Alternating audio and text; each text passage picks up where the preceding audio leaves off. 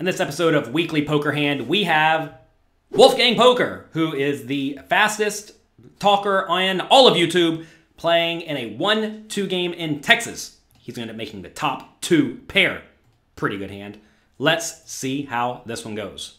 How about ace-jack this time? I'm on the button and I raise it up to $12 over a few limps, and we get called exclusively by the under-the-gun limper, so we're going heads up in position to a flop. All right. 2 people limped.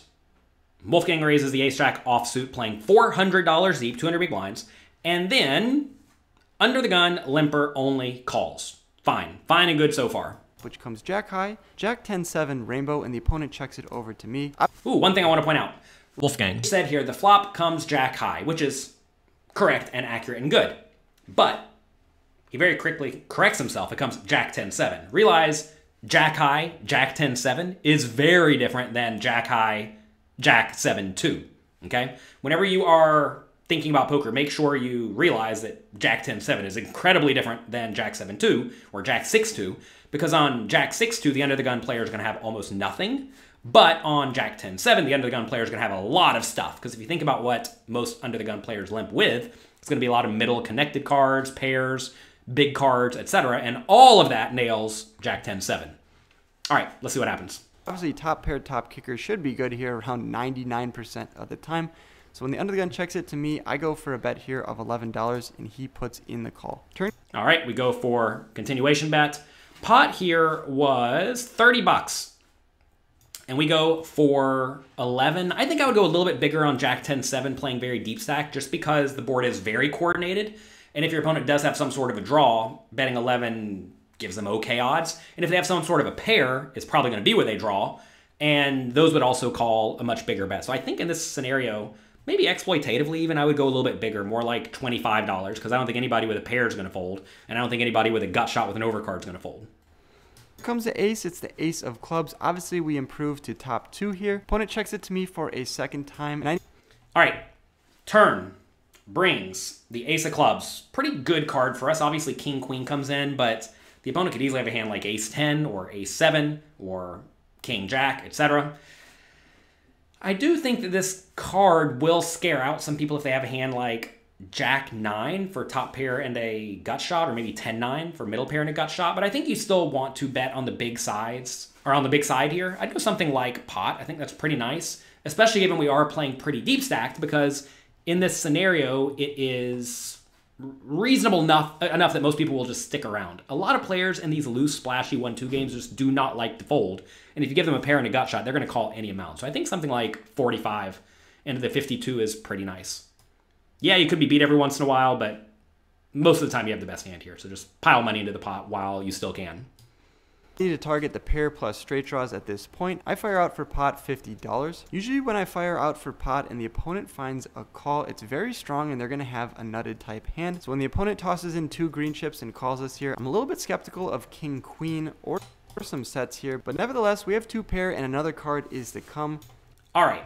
Wolfgang says something here where when he pots and gets called, he thinks the opponent's range is very strong. And I would kind of disagree with that. I think when the opponent raises your $50 bet, their range is really strong. And I do think most people at this point with a hand like king-queen would want to raise because they really want to get all the money in the pot. Or perhaps they would have raised it on the flop with the open-ended straight draw and overcards. So I would very much discount king-queen in this scenario, and I would also discount 9-8 for the straight as well, because I think both of those hands probably find a raise at some point. When they check and call, yeah, they have to have something, but I bet that something is going to be a hand like 10-9 or queen-jack or ace-9, something like that, that decided to splash around. So I'm thinking we're in very, very good shape at this point, because I think the opponent's range is going to be missing the straights. If you do, for some reason, think when you bet 50 on the turn, your opponent's going to fold out a bunch of one-pair hands, then I would definitely recommend betting smaller, right? Because you really do want to get called by hands like jack 9 in this scenario. It would be a disaster for the opponent to fold out jack 9, because if we ever spike a jack on the river, we're going to win a bunch of money. And if we go for a small river bet on a blank river, we can easily get paid as well. So you really, really, really want to keep in hands that are drawing thin. Imagine on the turn we did bet, let's say, $100 into the $50 pot, and the opponent calls. Well, then maybe they will start to have just a whole lot of really good nut hands, but I think 50 or 40 is going to get called by a lot of pairs plus draws, although I could be wrong about that. I don't know. Let me know what you think in the comment section below if people will call with a hand like 10-9 for $40 or $50. Anyway, let's go to the river. Which pairs the board. It comes a 10 of clubs. Not exactly the best hand here, and the opponent makes it even more difficult on us and leads out for $100. Let's think about our options here for a second. Obviously, opponent leads out for 100 when the river pairs the 10. Well, you might as well also go ahead and pause the video and write what you would do in the comment section below, because I'm going to have to think about this one for a second. There are some busted draws, but not a lot, right? The opponent could have king 9 for double gut shot. They would check call and check call. They could have queen 9 for open-ended. They would check call and check call. That's about it. Now, they could be overvaluing a worse made hand. You may say, what worse made hands? Some people just don't know what to do with a random ace here. Now, I don't think the players are going to have a whole lot of aces, but if you give them a hand like ace 9 or ace 8, they may just put in 100. I don't think it's a good play, but they may. I suppose every once in a while they may show up with a hand as good as like ace queen that decided to limp and then call under the gun that decides to play this way as well. You got to realize when we're playing 1-2, people are just going to do things that don't make logical sense from a GTO point of view or from even a halfway logical point of view. We could easily be against a 10 though. So the problem here is that we're getting pretty good pot odds. The pot will be 352 after we call. So we need to be good about 30% of the time. We probably are, right? I mean, I hate this spot, but whenever you're kind of blocking a lot of the nut hands, and the opponent may not even make this play with a random 10, although they probably would. I think you just got to find a call. I have torched a lot of money calling in these spots. You all know me. I do think in general in smaller stakes games you should probably be inclined to overfold, but I think this is one of these spots where some players will just take random nonsense top pairs or just like a weird king jack and just bet 100 because they don't know what to do. And if that is the case, then you have an easy call. Now, if you think when your opponent bets the river, they have literally a 10 or a busted draw, and there aren't actually all that many busted draws, because for all we know, maybe they don't even limp call king 9 suited or offsuit from under the gun, then I think folding becomes way more reasonable. So this is a spot where if you know your opponent's strategy very well, you can certainly make a very easy call or a very easy fold. But with no reads, I would probably pay the guy 100 and be sad about it. Let's see what Wolfgang does. See, we're never raising. We're either calling or folding in the spot. We have 2 pair, but we're losing to king queen, jack 10, ace 10, 7 10, pocket 7s. It's a lot of hands here that have us beat. In terms of his bluffs, I don't really think he has too many. Is he betting thin here with ace king or ace queen? I doubt it. This is just a strange line. He probably with those hands is just checking it over to us. For that reason, and because we've been running into the best of it here all night, I find a pretty tight fold here with ace jack, but I show it face up, and I think my logic is pretty sound. All right. So slow down here. Slow down, Wolfgang. Slow down. A few things you said there. You do not see a whole lot of bluffs. I agree, I don't see a whole lot of bluffs, but, I mean, king 9 and queen 9 make some sense. Also, would he overvalue an ace? I don't know. I'm telling you, in 1-2 no limit, people just do ridiculous stuff.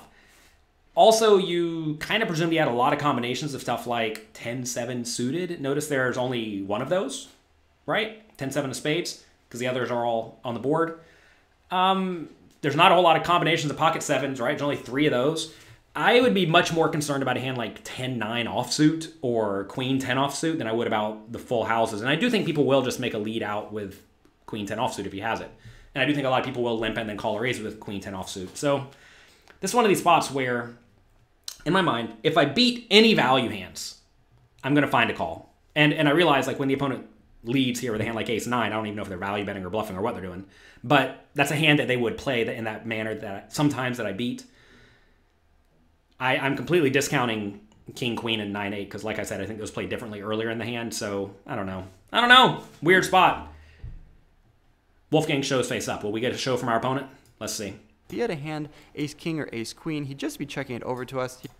I got to presume most people don't have a whole lot of ace king or ace queen to begin with. I know I said they maybe have ace queen, but remember, this player limped and then just called a raise from under the gun, so I would discount ace king and ace queen a lot. Here, and pretty much all the boats are just leading out. Oh, one more thing. Wolfgang said that he decided to fold because he's been running into it all night. I don't love that mindset because just because you've ran into it a few times where your opponents have had a good hand a few times that does not mean that's going to continue to happen. Now, you may be playing in a game where people just don't bluff. That could certainly be true. And if that's true, well, then this fold becomes way better. But if you have been running poorly recently, that really should not impact your play much at all. Just because sometimes you're going to run poorly. That's part of the game. I don't really expect him to have any bluffs in this spot. The opponent in middle position shows us one of the hands we didn't want to see, though. Ace-king. Oh my god.